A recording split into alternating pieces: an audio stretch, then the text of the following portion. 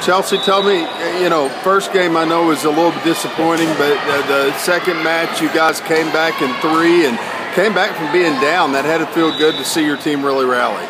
Yeah, it felt great. I think towards the beginning of the game we were pretty hot, which is good, but the time to worry is the time when we're ahead. That's when we get lax sometimes, tend to kind of go in a roller coaster fashion and sit on some points and then people catch up. We knew coming into today that Andale was strong, they're state ranked, and we also know that Clearwater's scrappy.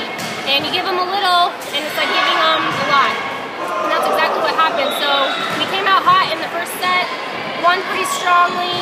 Second set, we were on our heels a lot, we weren't moving, we made too many errors.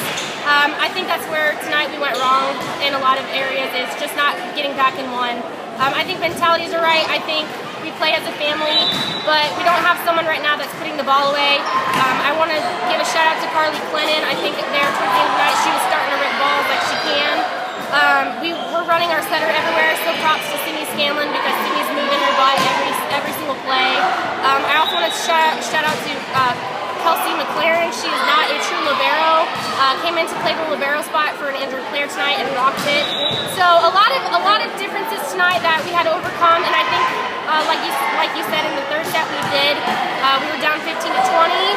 The opponent only needed 5 points, and in order for us to win back up for 10 is quite a while. And they came back. Talk about your team's intensity in that last few minutes of the third set. The intensity was great. I wish we can keep that intensity the whole time. No matter what happens, whether we're down 3, whether we're down 5, and even if we're down 1, or even if we're ahead, the intensity needs to stay the same the whole time. The intensity got up in that third. I think it made a momentum change, and that's the thing about volleyball.